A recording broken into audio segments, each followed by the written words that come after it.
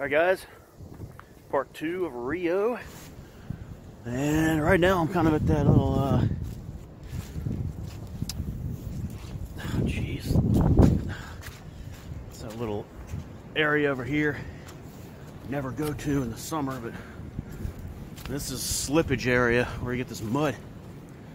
But yeah, I'm seeing some of these logs floating down the river. Big ones. The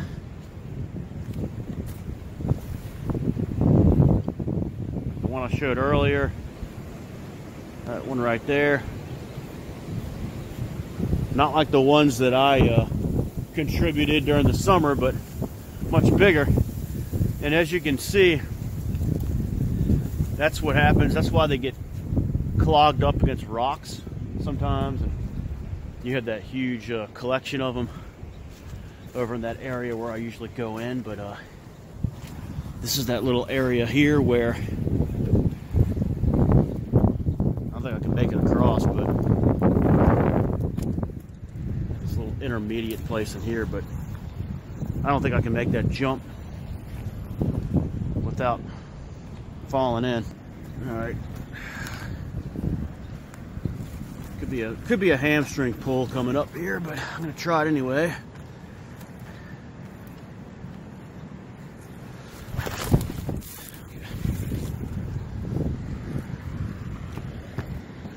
Kind of more sandy here than muddy, so that's good.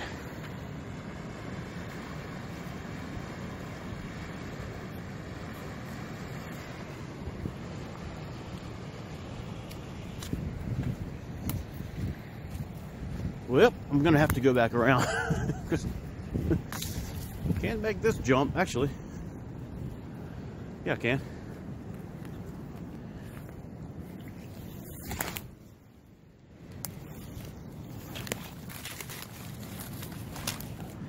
Rio, boys.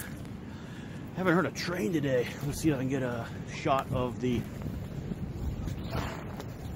cross here. Get a clear view. All right, there's that train track, Jordo. From there, it looks like it'd be easy to climb up. I gotta remember this. If I come in here and walk across when it's shallow, I might be able to get up that bank to the train track. All right.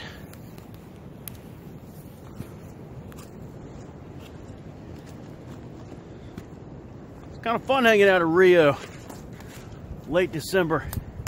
Oh, we got another big log coming.